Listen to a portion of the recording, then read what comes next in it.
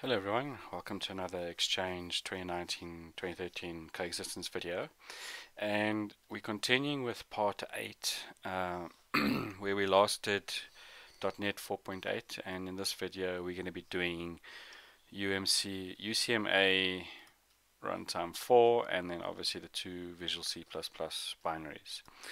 So I'm going to start with this one, and it's actually a quick installation. Now you may be wondering, there's no UCMA or unified messaging in 2019, why do I still need to install it? Well, it's required, so you need to install it. You can't leave it out, or else the setup won't allow you to continue.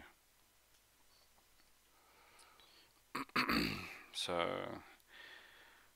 pretty much looks the same as 2013, and it's pretty quick with this installation as well. Now you can get obviously like the UCMA installation from the actual ISO file, which I'll show you in a minute once this is done.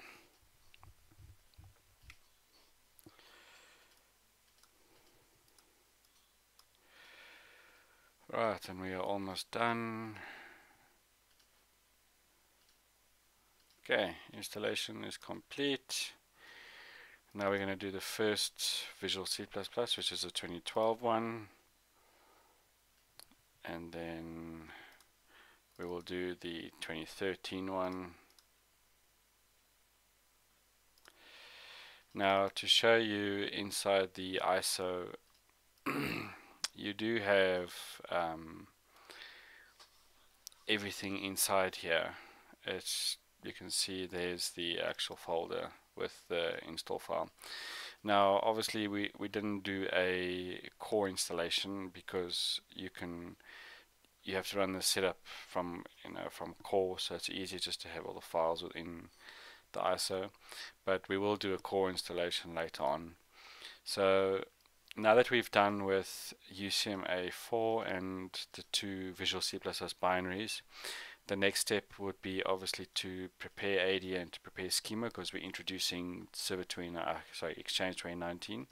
So in the next video, which will be part D of part 8, we will then be doing that, and then on the final part we'll be doing the Exchange unattended installation. So I'm going to reboot, so I will see you in the next part. Thank you very much for watching.